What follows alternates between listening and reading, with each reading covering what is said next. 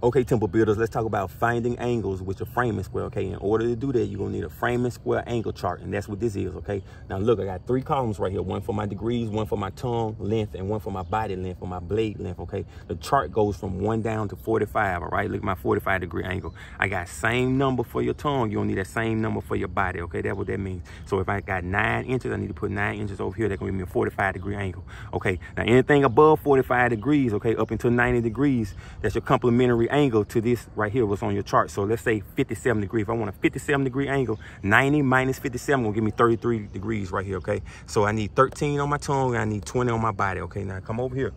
13 on my tongue right here, 20 on my body, okay? Let's make this into a triangle. All I'm gonna do is connect these two. Connect these two just like that. Boom, connect them. Now that's gonna give me my 33 degrees down here, and my complementary angle is 57 degrees. Temple builders.